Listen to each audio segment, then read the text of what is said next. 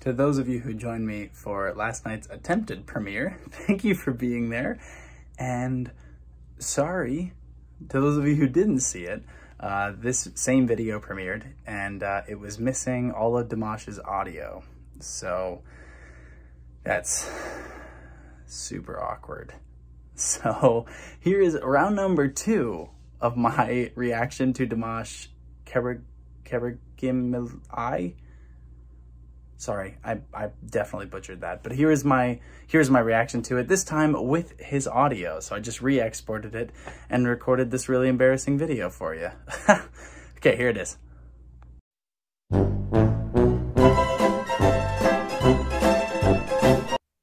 Hi, welcome back to my channel.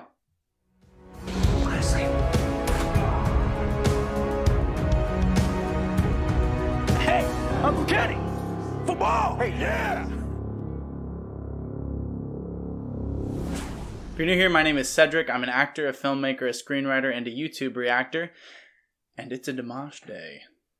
I feel like I've heard everything he could have done. And I know that I haven't. I'm just saying I feel like I've heard everything that he could have done. Because it's like, what else can he do? Like, what does he have left to prove to anybody? Because he is just...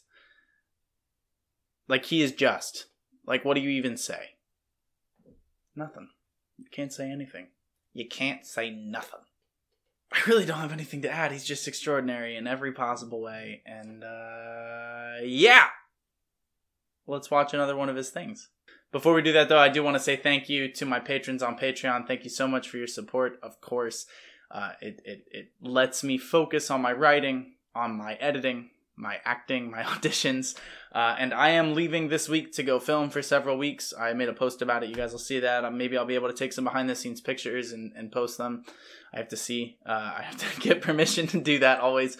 Thank you so much for that. And thank you to those of you who are watching some of my other content, especially the non-reaction stuff. I'm trying to bring you guys some other content that's not just reactions, but talking about acting or talking about film and everything like that. So thank you so much for watching that, and I appreciate all of you.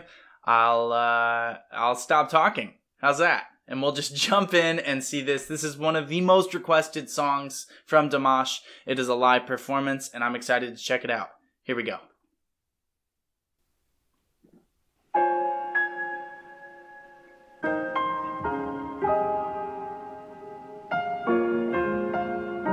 Is that Igor Krutoy? I just assume anyone playing a piano is him.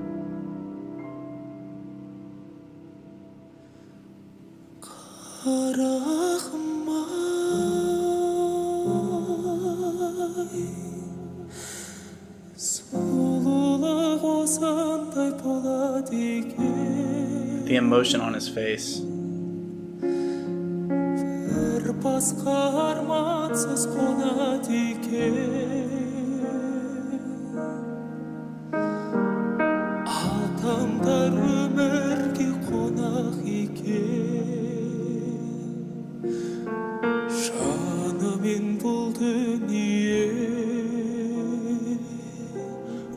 Sorry, I think, did someone tell me that this is a song he had to dedicate to someone that he lost? It was like a music teacher, a voice teacher that passed away, which is heartbreaking. And you can see that emotion in his face.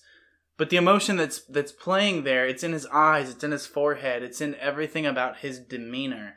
This feels very, I think I said lament in the last thing for him, but it feels like there's a lamenting feel. There's this really visceral sense of loss. The other thing I want to point out just really quickly, and this is a purely technical thing, is the Dutch angle shot that they used, which was very clever because it showed both the piano, the man's picture in the background, and Dimash all in one shot. But it also shows that something about Dimash's world and something about this performance is off. Something about it is off center, and approached from a different angle. And so that was really, really well done on their part.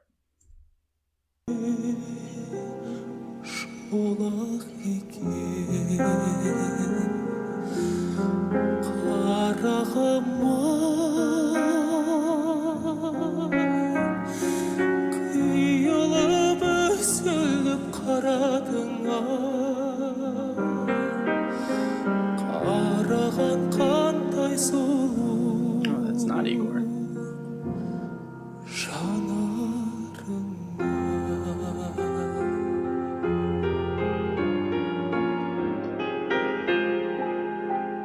Beautiful, beautiful work on the piano. Before Dimash gets into his next thing, I want to first acknowledge that that's clearly not Igor at the piano, but shout out to Igor, you're very, very good, and this piano player is also very good. The other thing I wanted to say is the stars that are behind them have this sense of the forever and the eternal that's back there, and then also they've got those stars kind of mimicked where the audience would be for this. I assume that this was during the pandemic, and that's why there was nobody there.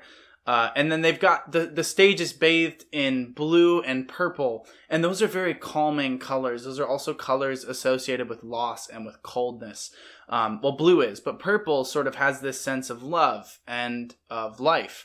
And so combining those colors, loss and life, love and loss, is really beautifully done. And his voice is just so soothing and so both sorrowful and celebratory in this, and it's really, really powerful.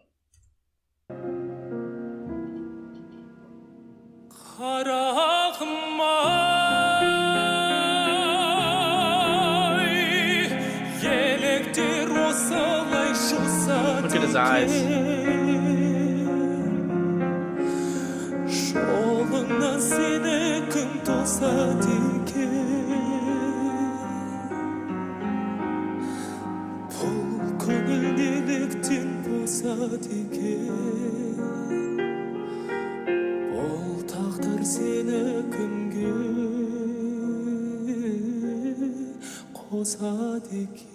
Makes it all sound so easy.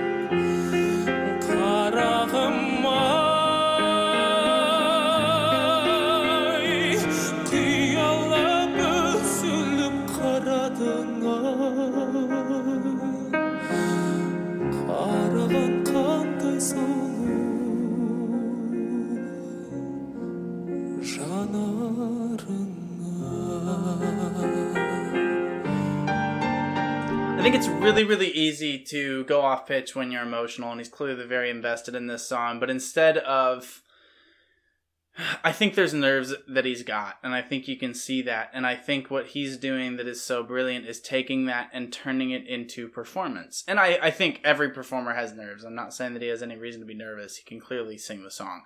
But to convey that into this tension in his forehead instead of in his neck, tension in his eyes instead of in his mouth, that's where the professional separates themselves, because he can do that, and he can be fully invested while still remaining technically perfect, and that's beautiful to watch.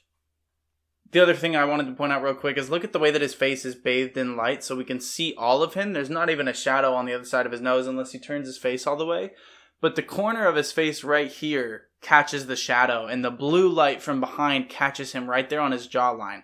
So not only does it define the side of his face as we lose it to darkness, it gives us a line that we can see where his face ends, but also it reinforces that sense of sorrow, and that there's this shadow that's kind of hovering over him in this, while still being a sense of calm.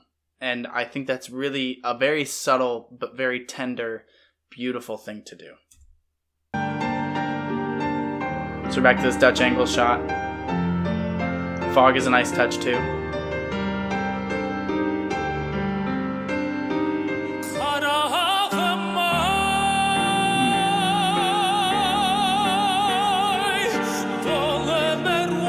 How beautiful was that shot?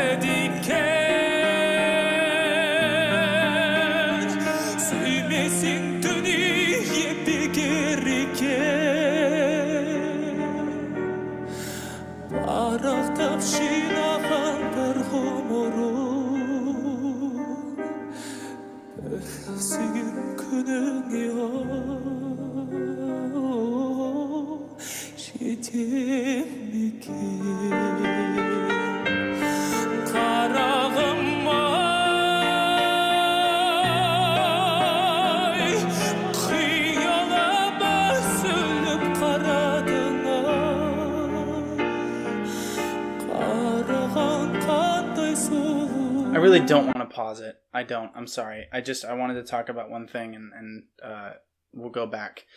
So I went back 20 seconds. But when he does the, I'm gonna butcher the language, and I'm so sorry. I'm not trying to be offensive, but the QARAGYM-AI. Watch the way his mouth moves when he goes. You can see him actually pushing it through his throat. He's obviously supporting with his diaphragm, but pushing it through and then shaping it with his mouth. And then he closes it off right there. Instead of ceasing the air, he closes it off with his mouth. And it's a really subtle, beautifully technical, very raw and emotional way to approach it.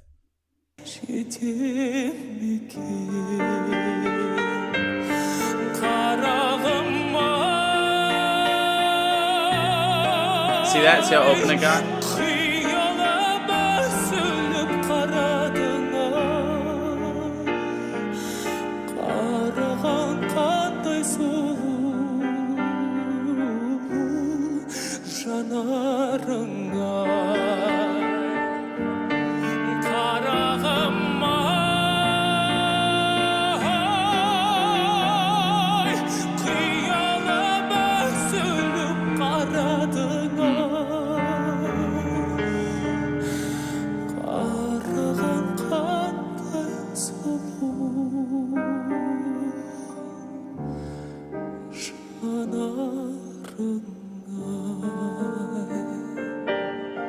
The lights go up.